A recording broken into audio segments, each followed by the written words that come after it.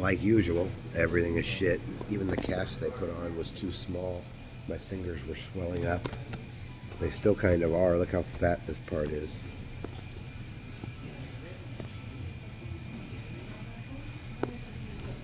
It is what it is. At least I broke that part of the cast so that now my hand can breathe a little bit. It was supposed to make it feel better when they put this on. All it did was make it hurt worse. I don't know if I'm going to go to another doctor or just buy a roll of casting tape myself and cut this off and put my own on. Should probably go to a doctor. They didn't reset anything. It's already healing. This cast isn't holding anything in place. It's just there to stop me from moving it, basically. So it doesn't need to be this tight. So, like usual, my life is still complete shit. But at least I can take pleasure or take satisfaction in knowing that I've done a couple of good things in the last couple months, whatever the cost. Especially the most recent thing I did. It actually worked out really well to help somebody else.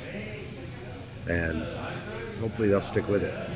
You can only offer to help somebody to a certain point, and then they have to help themselves. Help themselves. That's what I'm trying to do.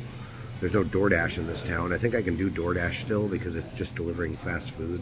Instacart has been really, really hard to do with one hand because you got to hold the item and scan the item, and some of them are like so big that you need two hands to lift them. But I'm doing what I can. I'm getting by however I can. I guess it could be a lot worse. It could be my right hand.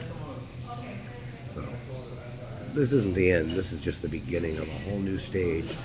And a lot of you aren't going to like me because I'm not taking any shit from anybody anymore. Anyone. I don't smile like this no more. I smile like this now.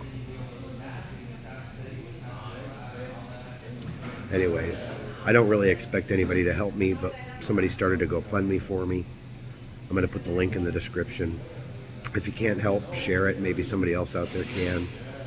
I've still got some expenses incurred over this. Mostly just driving back and forth from appointments. I don't know how much of it my insurance is going to cover. But I haven't been able to work, which really has me in a bind right now. I've been borrowing money. I have debts. It's a mess. But I'll figure it out. I got things I can sell. I'll go to another town when I get enough money to get there and do DoorDash in a town that actually has DoorDash. Or maybe get back home where I can maybe do Instacart. Even if it's a little slow, at least the tips are good, so just a few jobs a day can do pretty well. Try to avoid the jobs with big items. I don't know. Like I said, I'll figure it out. I always do.